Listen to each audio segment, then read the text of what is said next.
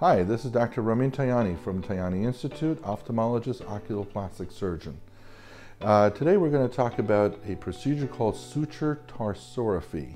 Suture tarsorrhaphy is a very simple, quick 3-4 minute procedure which we do for multiple different reasons, but the underlying cause or purpose is when the eyelid does not close fully to protect the eye. So patients who have a corneal ulcer, something called exposure keratopathy, eyelid nerve damage where their 7th cranial nerve isn't working right and the eyelid doesn't close fully and the eye is exposed. In those scenarios, we might have to do a temporary closure of the eye, close the eye fully over the eyeball to protect it from drying out and getting infected or further ulceration forming.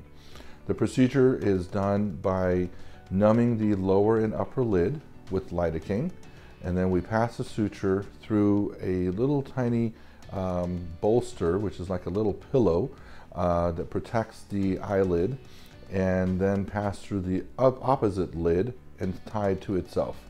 This usually lasts, we put it in place for about a 3-4 week period to again close the eyelids over the eyeball to protect it from exposure, from air, from drying out. There is no preparation beforehand, nothing to be done in terms of antibiotics or drops or medications. You come into the surgery facility, get prepped, lidocaine is administered, and that part you are numbed, you are feeling a little bit of burning sensation for a few seconds. Once the eyelids are numb, we pass the suture through. Again, the procedure takes a couple minutes to do. The eye is closed, we patch it for overnight, and then discharged home.